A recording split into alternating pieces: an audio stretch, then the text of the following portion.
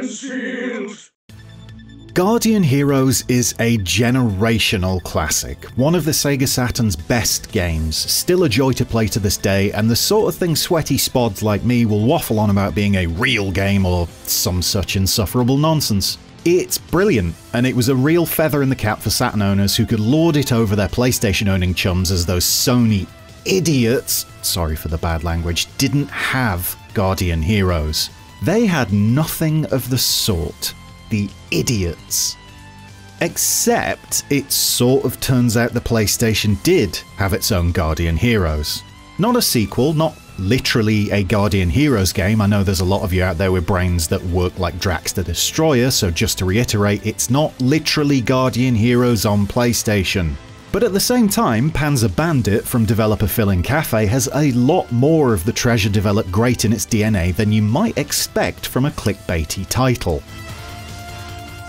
First up, it's a good game.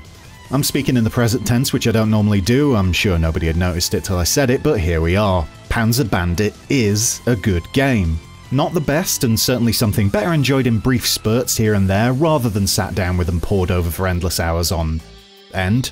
But it's entertaining, and mixes the simplicity of button bash and combat with the slight complexity of special moves, combos, juggling, and good solid fighting game mechanics like that.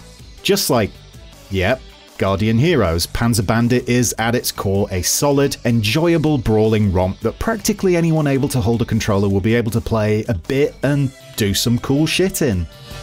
And from there the Guardian Heroes comparisons continue. The art style, while not identical, has definite similarities. 2D sprites riddled with gorgeous animation making their way about 2D planes, engaging in 2D combat with 2D enemies, in which you're able to switch which 2D plane you're on at 2D will, multiple 2D characters to 2D players with 2D unlockable ones you encounter along the 2D way. It's all very Guardian Heroes-y. Sure, Panzer Bandit has 3D backgrounds where Guardian Heroes saw 2D ones, the PlayStation game's fights only take place on 2 planes compared to the Saturn game's 3, and there's far fewer characters on Bandit than on Heroes, but there's a lot about the two games that matches up and makes it easy to claim Panzer Bandit as the PlayStation's own Guardian Heroes. And that's it, that's the end of the comparison. I don't want to talk about the rest of the stuff because it means doing a bit more reading and writing of a script, I know. Okay then. Here we go. There's a lot more to the surface level comparisons between Panzer Bandit and Guardian Heroes. These two games aren't just a bit similar, they're intertwined in a few interesting ways. So Panzer Bandit was, unsurprisingly, inspired by Guardian Heroes, but it also took some cues from an unreleased fighting game by Treasure called Axion. Axion didn't completely die, and actually ended up being reworked into a title that was very much released by the name of Yu Yu Hakusho Makyo Toitsusen, sorry for the pronunciations here, to give it its full title.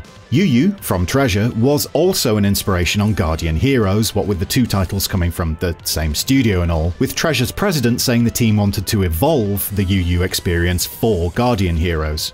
At the same time, Panzer Bandit also took inspiration from a game called Mad Stalker Full Metal 4th, a 1994 release from Phil in Cafe. Bandit didn't just take inspiration from Mad Stalker though, it took the game's engine too. Obviously there were tweaks and improvements along the way, multiplanar combat for one, but it's clear to see the links between the two games. Unsurprising given they were both from the same dev team, but Mad Stalker was also a named inspiration on Guardian Heroes. So Panzer Bandit was influenced by Guardian Heroes and that game's precursor, Yu Yu Hakusho Makyo Toitsusen, but used the engine of Mad Stalker Full Metal 4th, which was in turn a big influence on Guardian Heroes. Meaning Panzer Bandit was based on a game that inspired the game that inspired it. Clear? Clear. But wait, there is, of course, more. One of the designers behind Mad Stalker, Masaki Ukiyo, left Phil in Cafe following the release of that game. His destination? Treasure. First thing he did at the new studio? Worked as a programmer on Yu Yu Hakusho Makyo Toitsusen. Second thing? Directed Guardian Heroes. But he was only one of the designers behind Mad Stalker, so what about the other one? Well, that was a chap by the name of Masatoshi Imaizumi who went from Mad Stalker to make, well, Makaruna Makendo 2, but after that, he went on to help create Asuka 120% Maxima Burning Fest. In 1997 though, Imaizumi would finally get to the point I'm trying to make and would end up as one of the main designers on, yep, Panzer Bandit. Like I said, intertwined. Is it much of a surprise that Ukiyo and Imaizumi went on to form their own company together? Well, they did apparently, and it was called RUN, Release Universal Network, but I can't find anything other than 2013's Phantom Breaker Battlegrounds with the company's name attached, though both the developers do show up in other games, and no, I'm not going down this rabbit hole right now. Still, it's a nice bit of colour to go with the whole story, isn't it? Even with all the pedigree and it being a genuinely good game, Panzer Bandit's never really caught on in the popular gaming collective memory. It's known, and the likes of Hardcore Gaming 101 have excellent write-ups on it. I cribbed a fair bit from that and it's linked below, but in the general discussion of good games from the 90s that we've all forgotten about, well, Panzer Bandit tends to get forgotten. I think it's easy to see why this one was overlooked. It doesn't really have the staying power, the long-term replayability of its stablemate on Saturn.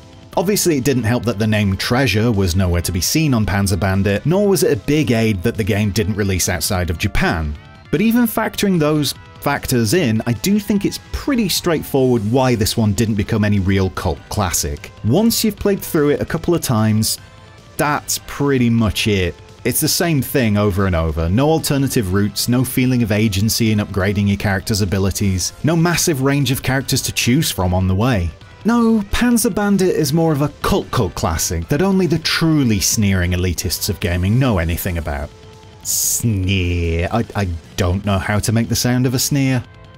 All that said, and to reiterate once more for those in the cheap seats, Panzer Dragoon, Panzer General, what the hell's it called? Panzer Bandit is still really good fun. A solid 7 out of 10 considering the era it came out with, and a wee little hidden gem in the PlayStation's back catalogue with a wonderfully woven tale of inspiration and heritage supporting it all.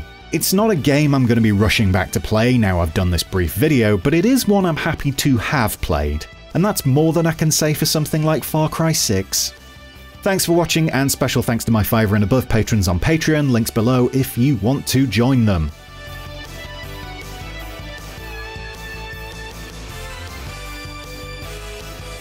And bigger, specialer thanks to my higher tier supporters who you can also join by using that very same link I just mentioned.